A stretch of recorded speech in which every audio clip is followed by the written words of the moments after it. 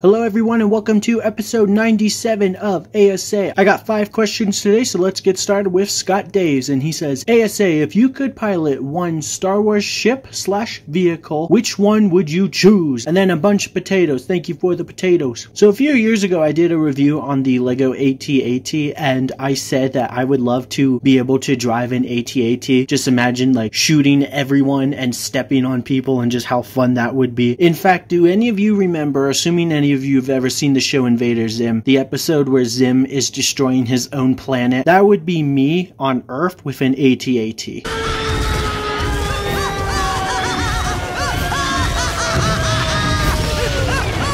Next question is from CT Bricks, and he says, what do you think about custom minifigures? And then a bunch of potatoes. Thank you for the potatoes. To be completely honest with you, I'm just not a big fan of custom minifigures. I don't think there's anything wrong with them. I don't think that like people should not get them, but I'm just not into them. They're not my cup of tea, if you will. I just prefer getting Lego from Lego. Now, yes, I know sometimes Lego does things that's kind of disappointing, like the helmet holes or something are not the prettiest, or like the newest Stormtrooper design that we have right now is just very ugly in my opinion, but I still like getting Lego from Lego, so I just want Lego to improve their minifigures so we can get the best from Lego. I said Lego like 6,000 times while answering that question. Next question is from TG Collects, and he says, A.S.A, what is your dream Imperial set? And then a bunch of potatoes. Thank you for the potatoes. That is a fantastic question because I'm a big fan of the Empire, so of course I want to see like anything and everything Imperial in Lego someday. I always like when we get Imperial sets in any wave. Not this one though, that one's ugly. I hate you. But so a few episodes ago in A.S.A, I talked about a new Gazanti would be like super cool to get, but what I'm really gonna go for in this case is a new Star Destroyer playset. That would be really, really cool. I want a Star Destroyer playset, but I don't feel like shelling out $500 or more on an old one. So I'm like, let's just get a new one with updated minifigures and all that, and it could be really, really cool. And then of course you can't go wrong with more Imperial battle packs, right?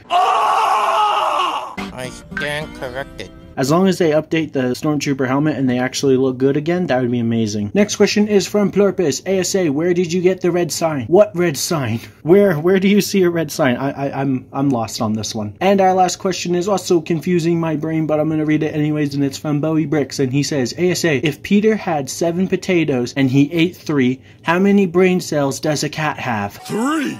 Take it or leave it!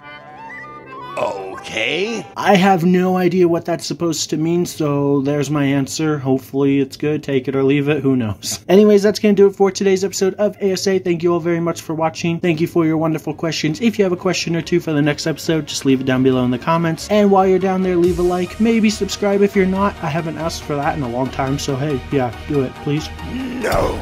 I appreciate each and every one of you for taking the time to watch the video and ask questions, all that. You guys are amazing. Have a wonderful day, and I'll see you guys next time. Goodbye!